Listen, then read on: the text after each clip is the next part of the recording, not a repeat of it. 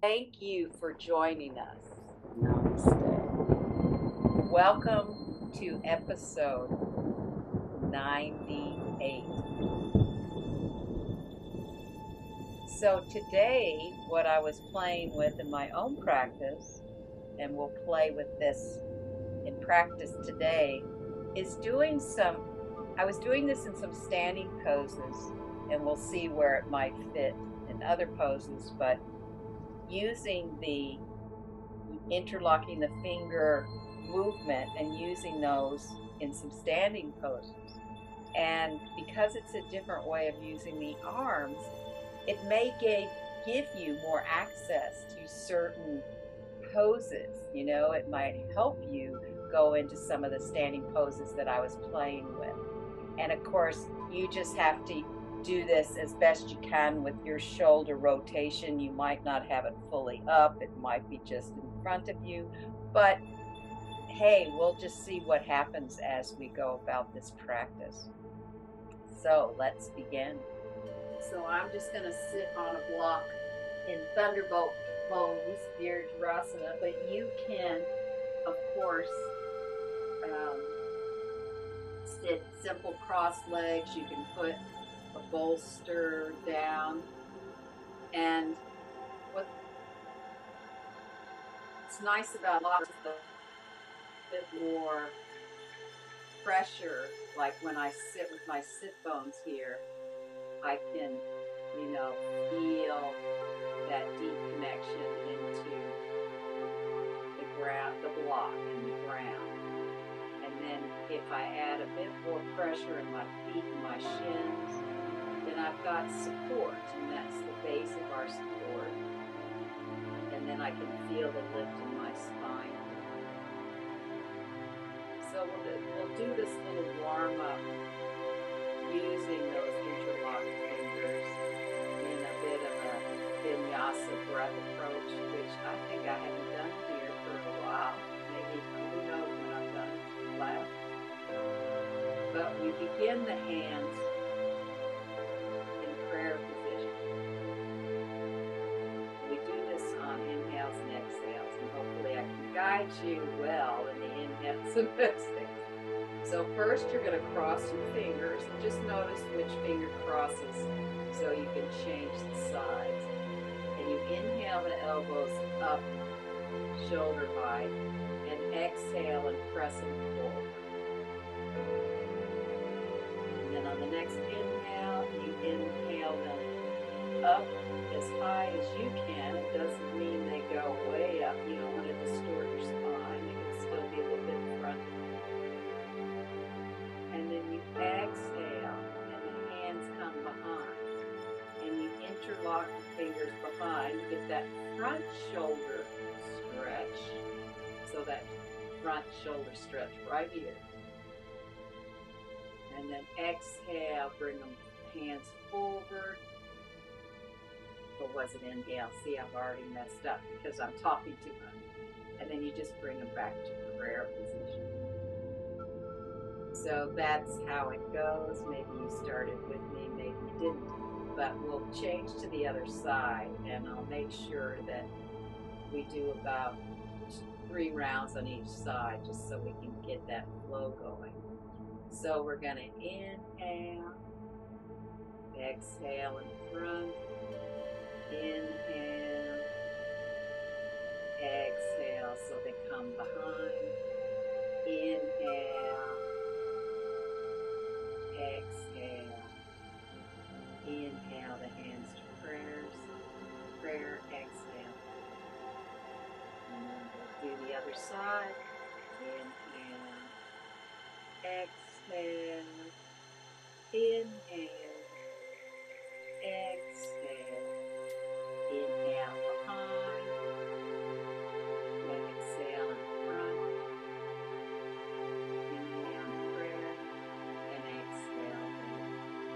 Returning to the first side, inhale, exhale, inhale, exhale, exhale, prayer,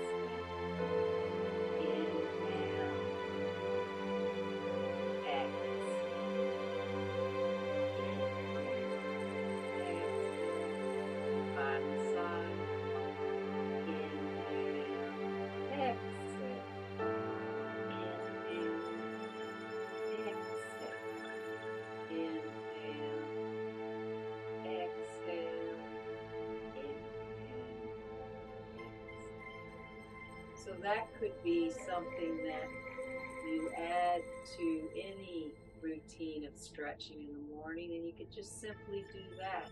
Give yourself a little breath practice, connecting it with movement. Now we've been sitting for a while, so especially if you're sitting like me, you may feel it with feet. So you can take the block away, tuck the toes under here, walk the hands forward, and then stretching out the feet. Maybe you didn't sit like I did, but this is still a great position to stretch out the feet, the ankles, and of course there's a bit of stretch through the lower back.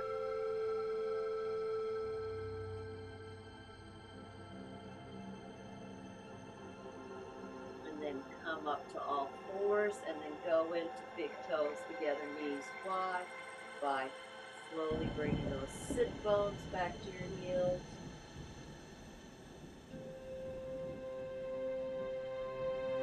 Couple of breaths here.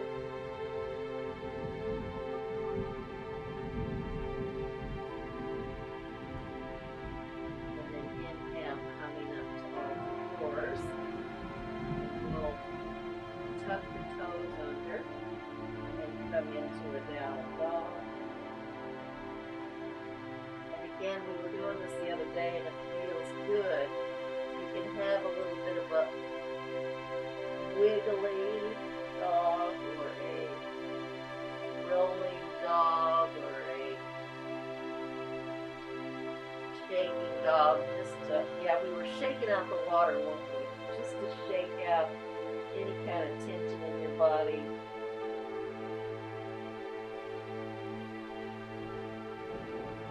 And then if you want to bend the knees, press the armpits, and really straighten those legs.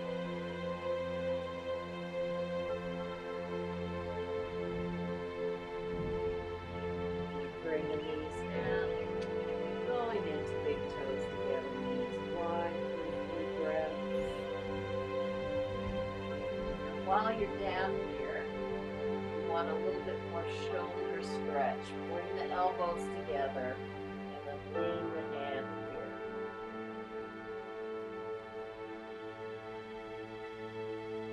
Because this practice, we'll have some arm movement. And we really want to create readiness in the shoulders.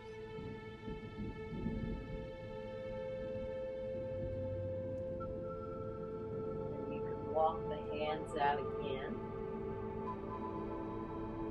Inhale, coming up. Tucking the toes under. Coming into downward facing dog. A couple of breaths here.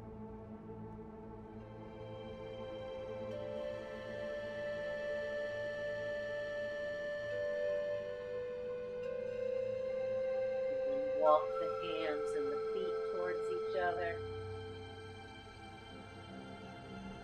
And slowly rolling up the spine as we come to the front of the mat. I still always think it's really good to have a wide base with the feet and have them hip width. If you want to bring the legs together, that's a choice you can make. So we're just going to stand in Tadasana for a few breaths. See if you can feel the length of the front of the body. So there's that lift through the abdominal up to the top of the head. And then there's length coming down into that sacrum and tailbone that really, as if we still had a tail, that weighted us down, so that the pelvis is not tipping over or too far forward. And you might want to really press the heels down so that you can feel that lift from the heels up into the sits bones. Sometimes we see people with saggy buttocks, so we want to have some relationship with that connection from the heels all the way up to the sit bones. And then while we're here, we'll do an interlock of the fingers. Bring them in front. Inhale up. Couple of breaths here.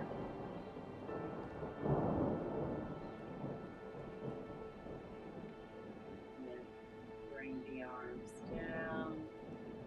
Release the hands. Change the crossover. Inhale in front. Lift them up. Couple of breaths here.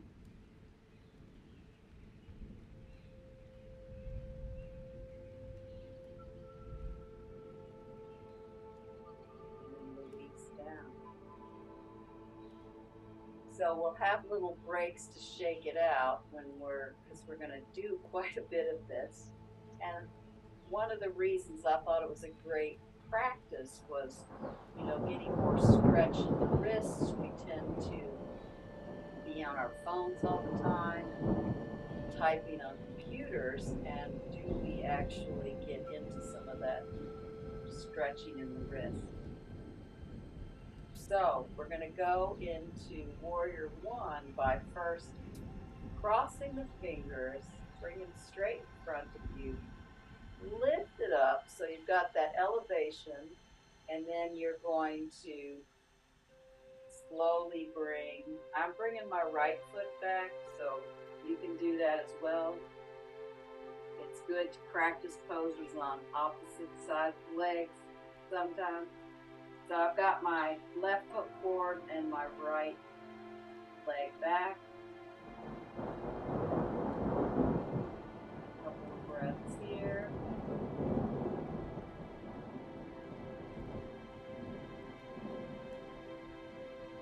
And then as you step the back leg in, then you can release the arms out through the side, because that's a lovely different kind of movement.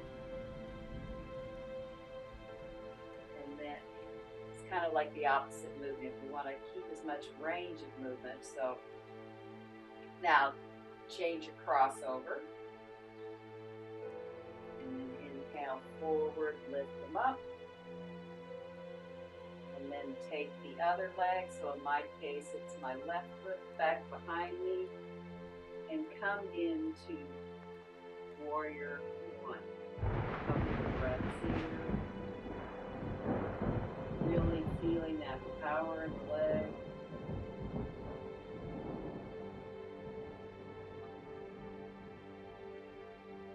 And then stepping that foot forward. And then letting the arms float to the side. And a couple of breaths there. So we're going to do the same pose, and we'll do a similar arm position, but we'll start a little differently. So for the second round, bring the fingers for the crossover, and then just bring them forward. Now bring that right foot back long behind you. So this time the arms are actually forward when you begin the pose. And now inhale up.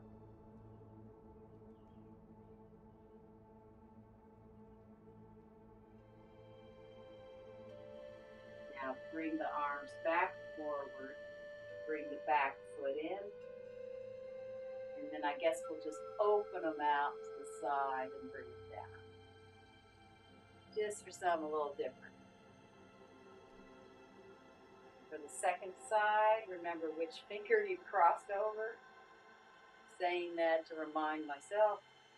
And then bring the hands forward and step the opposite foot. In my case, it's the left foot back behind me. So now we've got this length forward. Hopefully you're getting that stretch in between the shoulder blades here. And then you can inhale it up.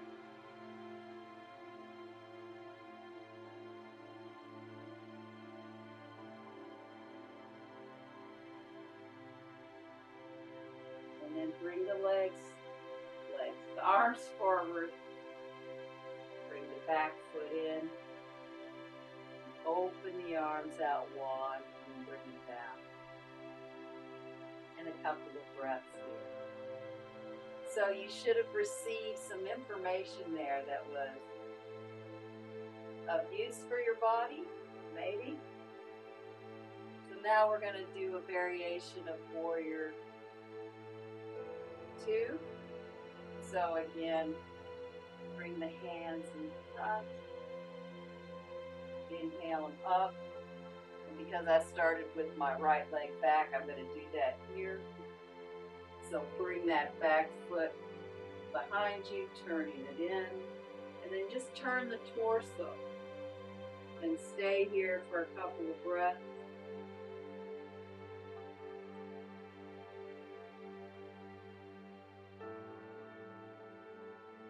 And then turn the torso around, bringing the back foot in. And then just let those arms float down. Then bringing the hands in front of you, do the opposite crossover, hands in front. Inhale, lift up. Take back the left foot long behind you. And then you just bring the torso around like so.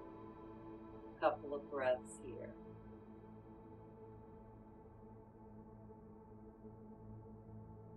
And then pivot back around, bringing the foot behind you. And float the arms out to the side. And a couple of breaths there. So we're going to enter the pose in the same way, but we're going to float the arms down on the second side into the traditional Warrior 2 arms. So bring the hands together, press forward, inhale up, take that right foot long, and then you turn the body into Warrior 2, and then just float those arms to shoulder height. Did that help feel like you got the arms in the correct position, or maybe they feel longer? I don't know. For me, they felt really light when they came down. And then bring the hands up if you can again. You can come out the other way if that doesn't work. And then step the back foot in. And again, float the arms down. So now you know what to do on the second side. Bring the fingers in, come forward, inhale them up, step long behind you. So you're in the warrior pose with the torso, and then you just float those arms out shoulder height.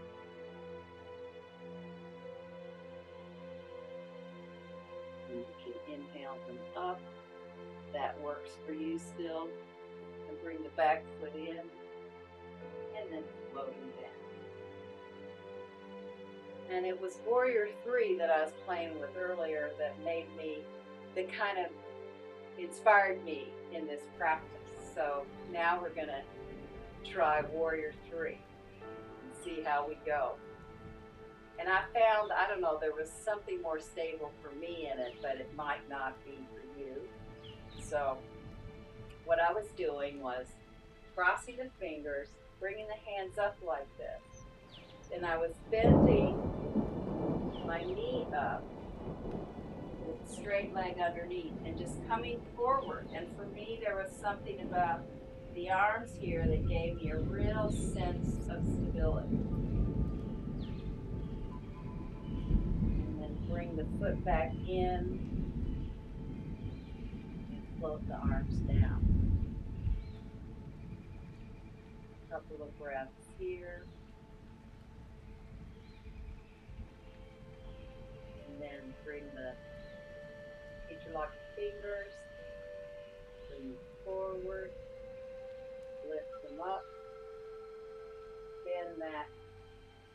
I have the left leg up now. And you just extend forward with the arms and bring that back foot long behind you.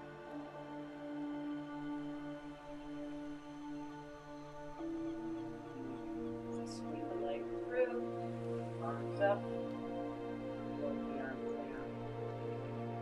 just as we did in the first pose, we're going to try the arms at a different level and see if that gives you new information and works for you or not. So bring the fingers together to interlock, bring it in front of you. Now what happens if you flex the foot out and then come forward into warrior? Does that change it in any way? Bring the foot back. Release it. And then just open the arms out to the side. And bring them down. And we'll do the other side. So interlock the other finger. Bring it forward. Lift that leg. And start to come forward. Pressing the palms forward and back.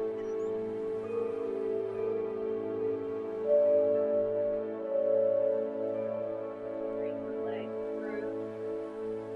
Arms forward. Open up to the side.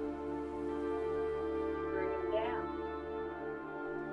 So I don't know if that gave you any more information, but you're probably feeling the need to do something with the hands. So we're going to bring the palms down and place the knees on there. And you can tuck the toes under if that works for you. But whatever, it's like we're using our knees to massage our hands a little bit. And you can play with whether you want to bring the hips back more and get a stretch into the wrists this way. But for me, there's something about the knees and the hands that really, the pressure in the knees. And of course, you can make the pressure work for you. What kind of pressure works best for you in this?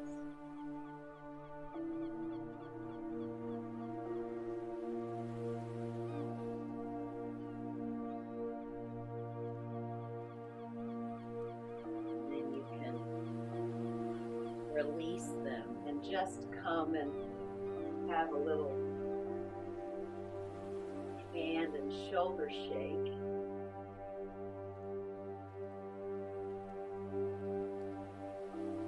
And then if you're okay with sitting back on the block, you can come back into Virajasana, or you can sit easy cross legs. Do a different arm position. So we'll do Virajasana arm. So bring I've got the right elbow under the left. And then if this is where you need to be, you can just bring the elbows up and the hands on the shoulders. And you can try to lift the elbows up if that gives you a good stretch that feels right for you. The second stage would be, of course, to lift the arms up, keeping those elbows forward, because you don't want to be condensing the space in the chest there. And if you grab the hands, then you can go into that full Virajasana arm.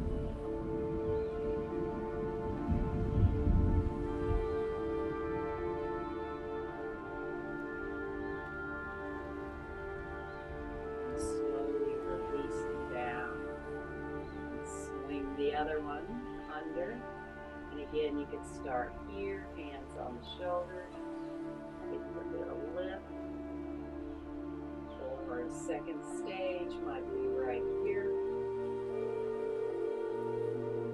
Later perhaps you can find those hands.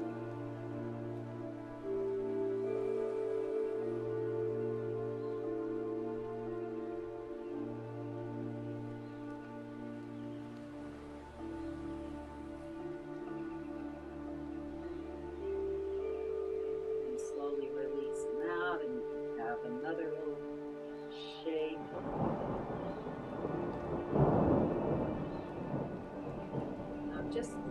feeling like, you know, you could have put something into your neck a little bit. So just drop your chin to your chest a little bit. And just do a little bit of a C curve in your spine here.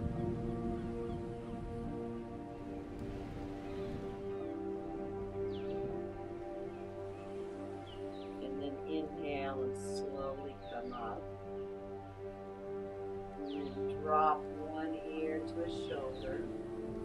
You're just letting the weight do it. You're not forcing it. You're not, you know, you may only get this far, you know, so just go to where the gravity works for you. Bring the head up. Drop the other ear to the shoulder.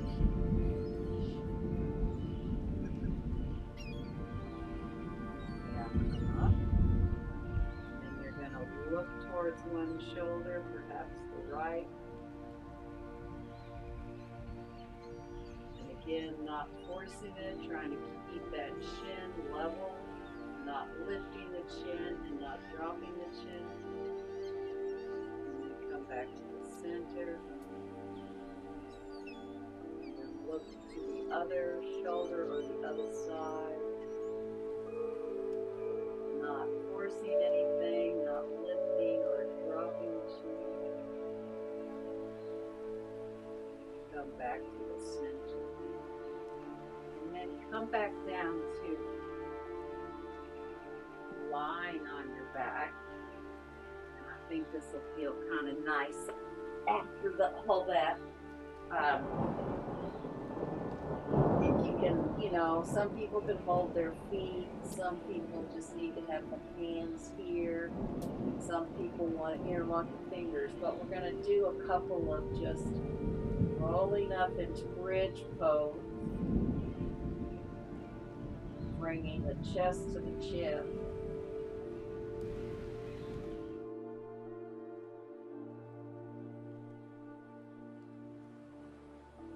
And then slowly roll down. Make sure that the feet are as parallel as they can be. And then we'll do another one. Inhale, really push up. Chin to the chest.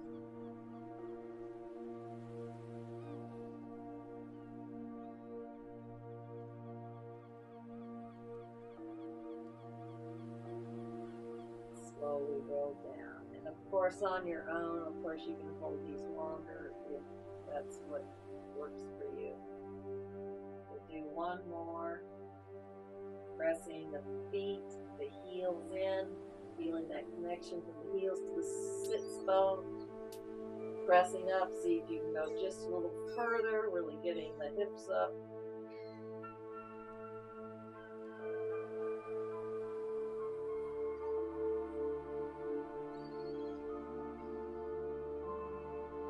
And slowly coming down, and if you'd like, you can do a little windshield wiper with the knees. And then you can decide if you want to do legs in a chair or feet up the wall if you happen to have a wall there, or if you just want to go into regular Shavasana or something under your knees. So do what works for your body to head into Shavasana, because we all have different bodies and different needs. So do what works for you. And then whatever position you have chosen today,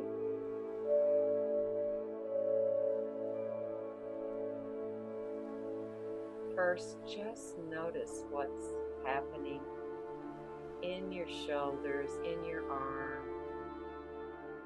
What kind of new information did that practice with the arms offer you?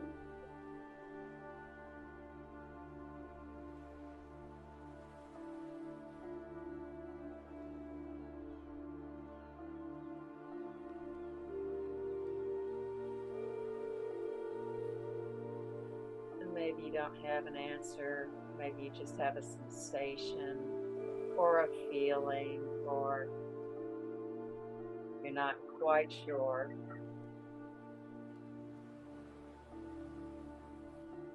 But perhaps there's some different relationship in your shoulder girdle or in your arm.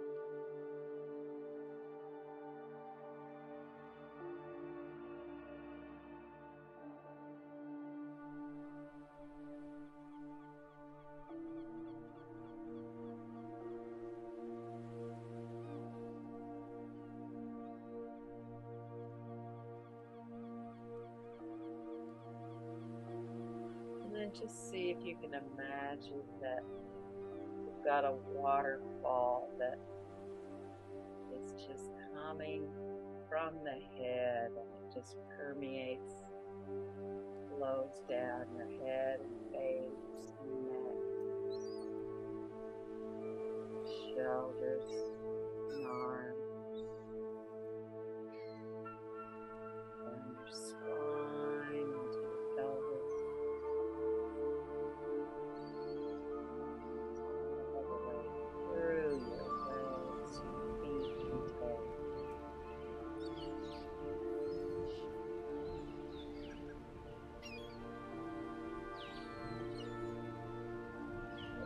Imagine the water just dripping out your fingertips, dripping out your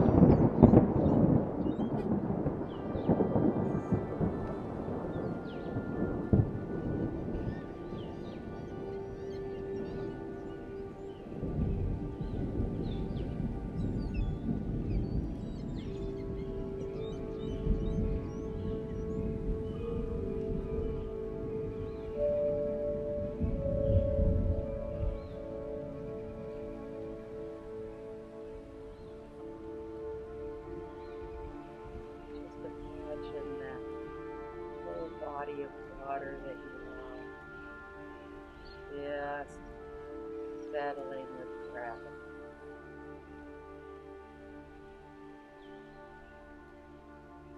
Just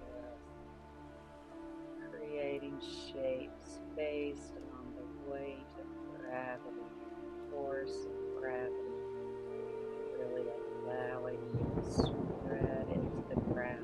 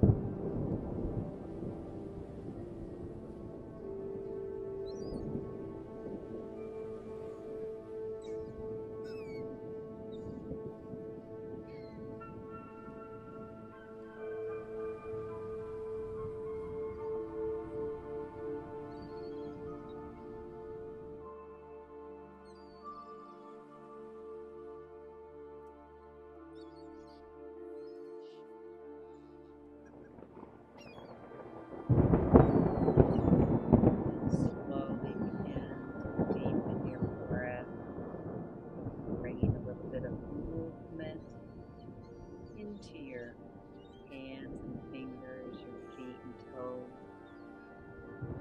You want to take big yawn and a stretch. To roll to your side. Come up to sitting.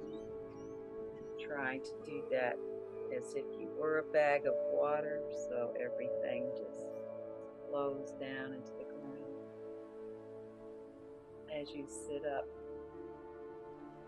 my light, me shines to the light in you. Thanks for being with me today, and namaste.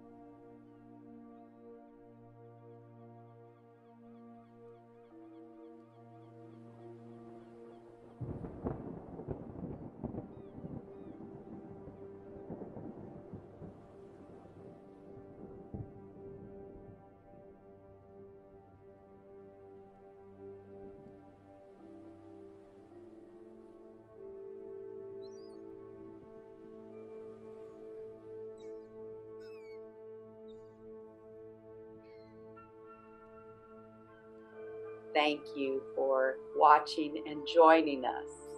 Namaste.